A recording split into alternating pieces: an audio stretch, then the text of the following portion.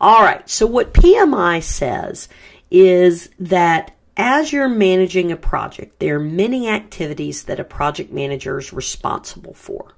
But ultimately, they're accountable for the success or failure of the project.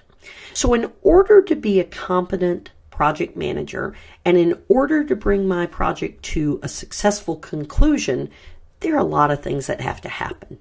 And there are project management project management activities in addition to the project work, right? I'm going to delegate the work. I'm not the one out there hammering nails into boards to build a building, but I'm the one handling the scheduling and the budgeting. I'm addressing risks and communications and all those pieces. So what you see in front of you, this is the PMI framework. And again, I want to stress the fact that this could come up on the test. Now, how much of this could come up on the test? You don't need to memorize the 10 knowledge areas, the 5 process groups, and the 47 processes. But man, if you come down to about the middle of the chart, and actually towards the end, you'll see Chapter 11, Risk. Plan risk management, identify risks, perform qualitative risk analysis, perform quantitative risk analysis, plan risk responses. And then you jump over in that row 2 spaces and you see control risk. So what I want to stress is we just looked at ISACA's risk management life cycle, but PMI also says they also have their say and their framework on how to address risk. So I would be able to discuss risk regardless of the different framework to understand the flow. Because quite honestly, PMI's framework isn't very different from ISACA's framework, right? We said you identify risk, you perform risk assessment, you respond to risk, and then you monitor and control risk. And you'll see that here in the PMI framework as well. Now, what's kind of interesting about this is with the PMI framework, all of these activities, the project manager oversees and makes sure that they get done, and these are all activities that produce a result, if you will. They have a purpose, and that purpose we often refer to as an output. So, and again, this isn't a PMP class, but I want to familiarize you with this enough so that we can kind of, so the way ISACA would have us look at it in relation to the exam. So when we look at things like develop project charter, well, develop project charter has a purpose and an output.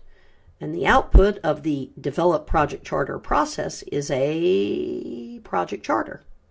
Right? It makes perfect sense.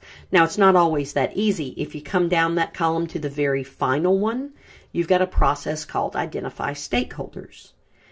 It's basically a tool we use that identifies the stakeholders and also helps us prioritize them.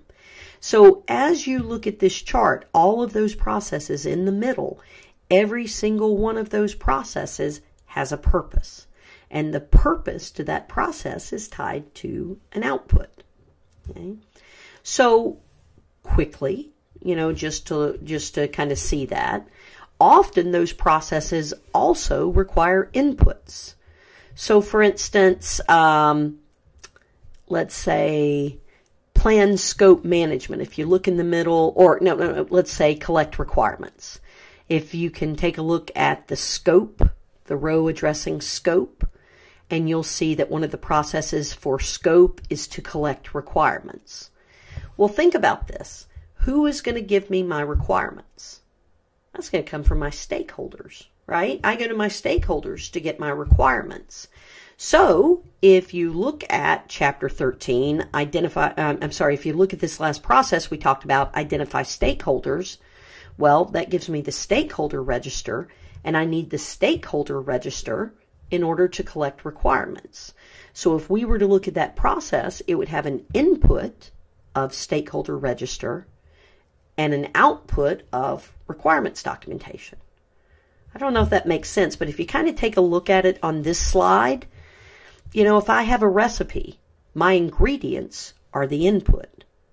Okay, I'm going to perform some activities like mix and stir and bake, and then it's going to output. So if my process is to make an omelet, right, the input ought to be eggs and cheese and bacon and other things, right? And then the output should be an omelet. What if I don't produce an omelet, though? What if instead I produce a frittata, or more likely badly burned scrambled eggs, right? Well, then I need to make changes to my plan, and those changes come right back around and become inputs. So that's kind of the relationship across the project management or the PMI processes. So what you're going to see as we look at some of these processes, you're going to see they have inputs and they have outputs.